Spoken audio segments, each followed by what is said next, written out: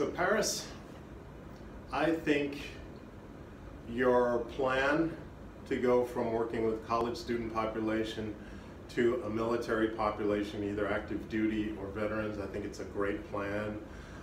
You're at a great age to either start working in the VA as a civilian social worker, and then you could also either join the National Guard or one of the reserves and work part-time as a military social worker, and you could do both.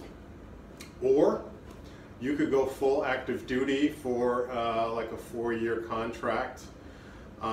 See how you like it. It will require you to, the downside of active duty, I guess it's not really a downside, but the difference between active duty and working as a civilian social worker is, with a civilian social worker, you pretty much get to choose which VA hospital, which VA clinic you're going to apply and get a job at. With active duty, it's based on the needs of the military. So you may live, let's say you may live in Texas. Well, actually Texas has a lot of active duty.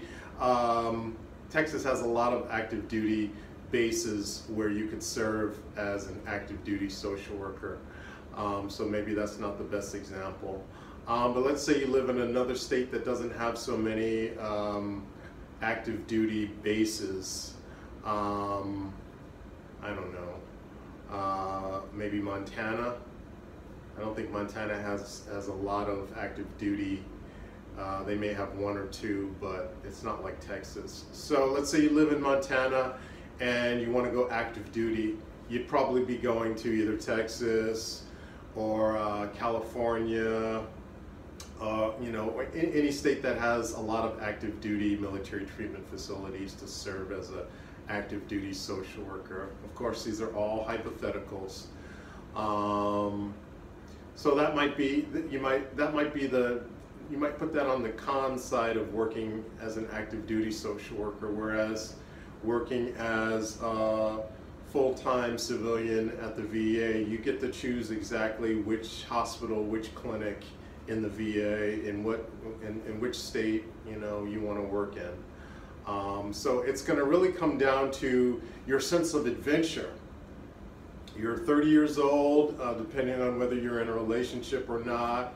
You know, if you're not in a relationship and you haven't really put down any roots, maybe go active duty. Try that out. You know, see how you like it.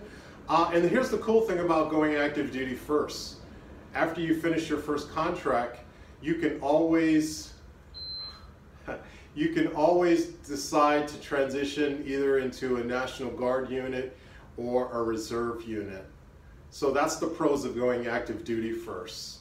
Let's say you decide to serve active duty in the Navy, right?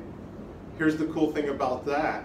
When you finish your active duty contract as a commissioned officer in the Navy, you will have more of an opportunity to transition into a Navy Reserve social work position than somebody who didn't serve in active duty. I know that for a fact because when I talked to a Navy Reserve social work recruiter over a decade ago, that's exactly what they told me. They told me that their Navy Reserve social work positions are reserved for those social workers that are leaving active duty as Navy active duty social workers.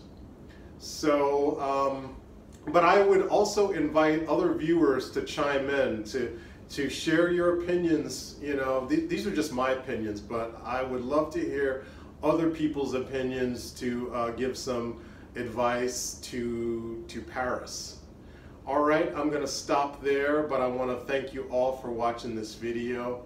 To all the social workers out there, thank you for the work that you do every day, for your clients, for your agency, and for the profession. Please continue to support each other and yourselves.